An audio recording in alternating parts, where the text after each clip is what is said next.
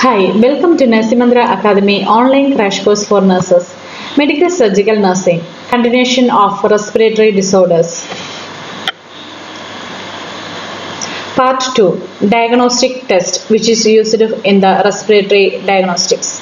If you didn't subscribe Nursing Manthra YouTube channel until now, please subscribe now and enable the bell icon to get the updated notifications.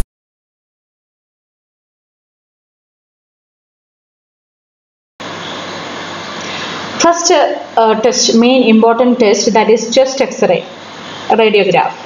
That provides the information regarding the anatomical location and appearance of the lungs. What is the pre-procedure care? Remove all jewelry and other metal objects from the chest area. Assess the patient's ability to inhale and hold his or her breath. And enquire female patients regarding pregnancy or any possibility of pregnancy. And post-procedure care means we have to help the patient to get dressed. So for the reading of the chest X-ray, you can see here, this is outline all bones, then this is AP window, anterior posterior window, and this is carina angle. And check and compare the hilum position, density and morphology, this area, and is the density behind the heart the same on both sides. So both sides the density is same or not. So here it is assessing the heart borders, whether there is any cardiomegaly or anything is there. Okay, the correct heart, the borders, and assessing it. And checking the lung periphery, any issues are there or not. Then check the soft tissues. Then any ascites chondra is there. Check episis for a pneumothorax or any tumor or any cervical rape and all. And checking the diaphragm area for any gas accumulation. Okay, this is the radiograph, chest radiography.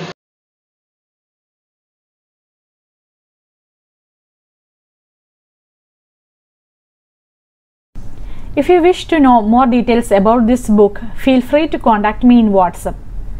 WhatsApp link I mentioned in description box. Next diagnostic test is sputum specimen collection. So specimens obtained by expectoration or tracheal suctioning to assist in the identification of the organism or abnormal cells. What is the procedure care means? The nurse should instruct the patient to rinse the mouth with water before collection of the sputum.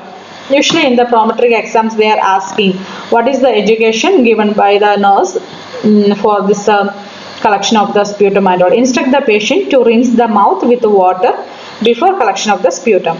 Obtain an early, and he should not brush, okay, and obtain an early morning sterile specimen from suctioning or expectoration.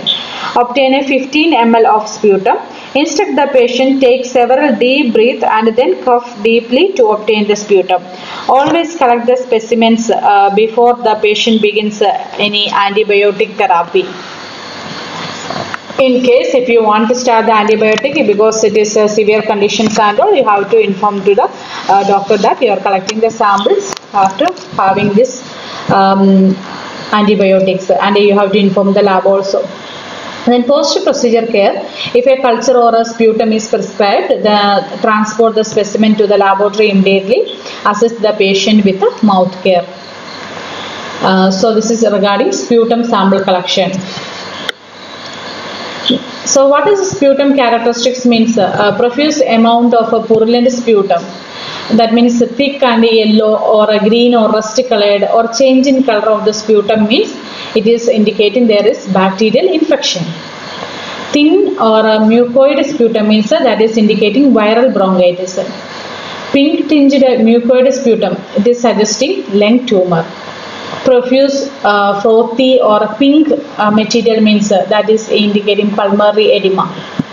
Foul smelling sputum and bad breath means abscess, bronchiectasis or infection. This is regarding sputum sample collection.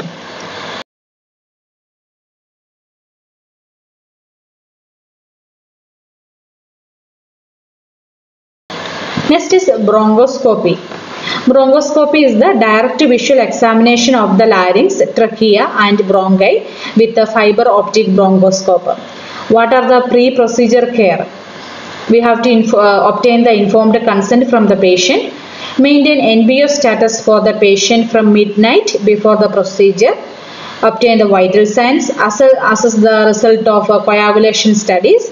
If any dangers are there, you have to remove the dangers and prepare the suction equipment ready and establish an IV line and administer medication as prescribed. Have an emergency resuscitation equipment readily available.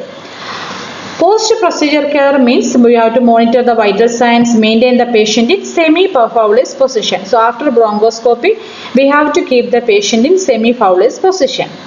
We have to assess for the return of gag reflex and maintain NBO status until gag reflex returns. Have an emesis basin readily available for the patient to expectorate the sputum.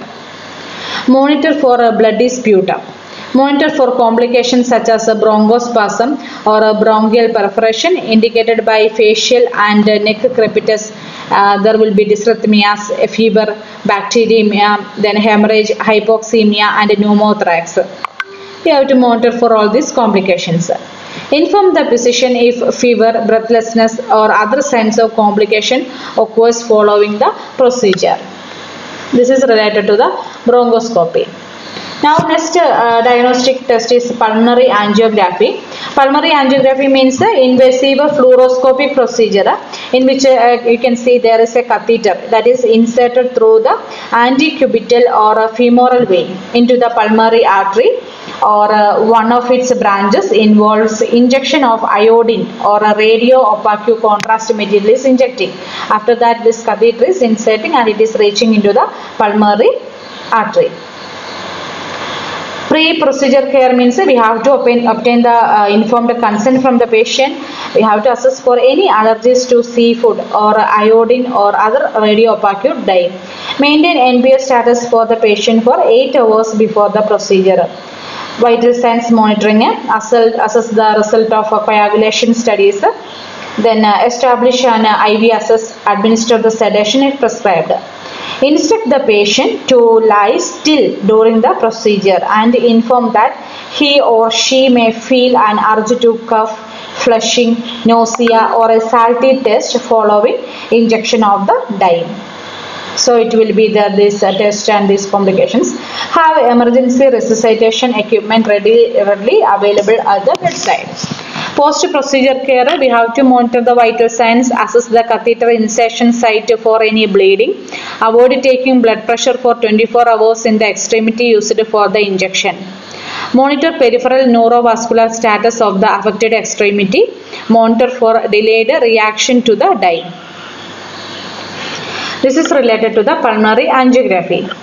Now thoracentesis.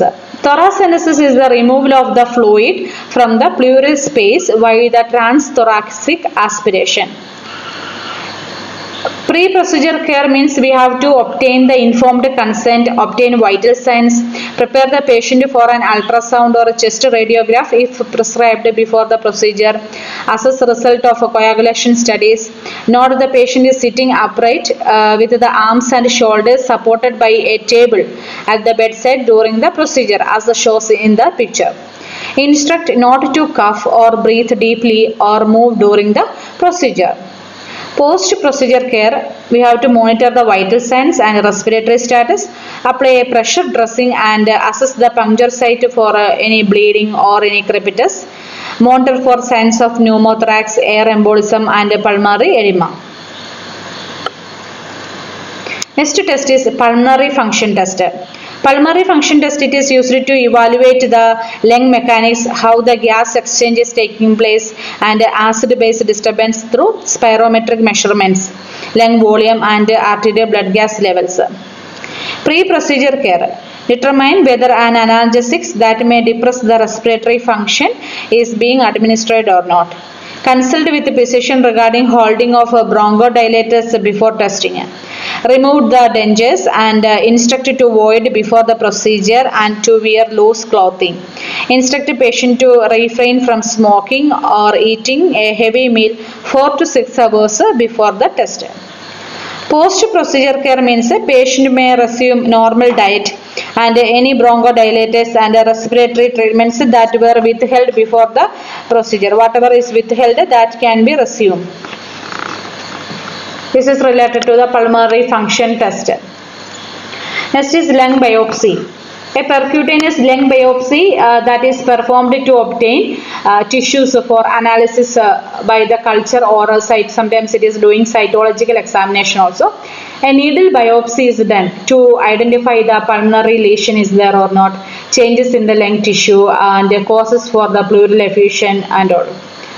Pre-procedure care means we have to obtain the informed consent and maintain NPO status for the patient before the procedure.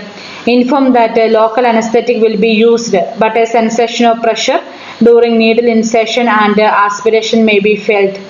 Administer the analgesics and sedatives as prescribed. Post-procedure care means we have to monitor the vital signs, apply a dressing to the biopsy site, and we have to monitor for the drainage or there is any bleeding. Then we have to monitor the respiratory distress and inform the physician if any complications occurs. Monitor for the signs of pneumothorax and air emboli. Prepare the patient for a chest radiography if prescribed. This is regarding lung biopsy. Next is ventilation, perfusion, lung scan. Continuation of this video and more system-wise crash course, feel free to contact Nursing Manthra. WhatsApp number +971 5025 15717. Please check the description for WhatsApp link. DHA, MOH-DHA-HAAD, Saudi Prometric, Oman Prometric, Bahrain Prometric, Qatar Prometric, nclex-rn, CBT exam. We are providing system-based crash course videos. Respiratory system, cardiovascular system, ENT system, ophthalmic system, nervous system, gastrointestinal system, urinary system, reproductive system, musculoskeletal system, endocrine system, dermatology, child health nursing, maternal health nursing, community health nursing, mental health nursing. Fundamentals of nursing includes calculations, nutrition, research and statistics. Online crash course. Anytime you can study with an internet connection. For reference, you can watch system-based crash course videos in Nursing Manthra YouTube channel. For full detailed crash course video with picture, feel free to contact me in my WhatsApp.